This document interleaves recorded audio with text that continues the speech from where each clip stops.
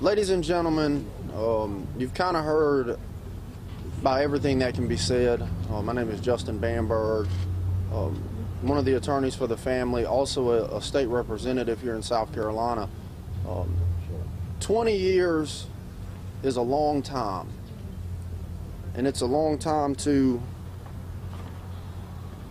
think about this.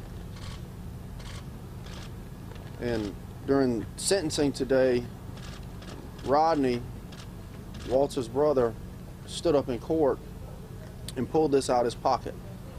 It's a light bulb.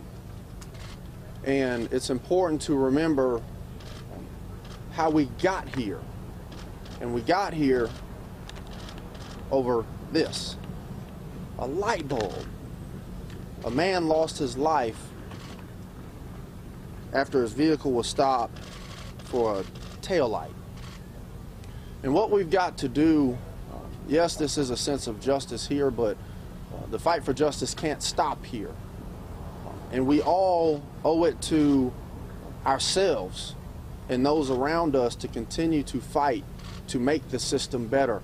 What Michael Slager did is he damaged this community, he damaged law enforcement, he damaged family lives, but he set us back. His actions set us back even further. And we've got to fix that. It's on government to step in and make sure that law enforcement officers are trained appropriately. It's on government to make sure that they step in and they fund local departments so they have the resources that they need, so that these officers are paid what they need. It's on us to hold government accountable. Get out and vote. Make sure you have people in place who don't want another Walter Scott. They don't want to see another mother have to stand up in front of the world, right, and lead them by faith.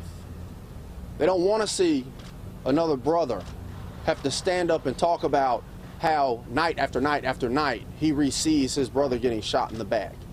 And they don't want another officer's family, another one-year-old, to realize that for 20 years he's going to have to see his father behind a piece of glass.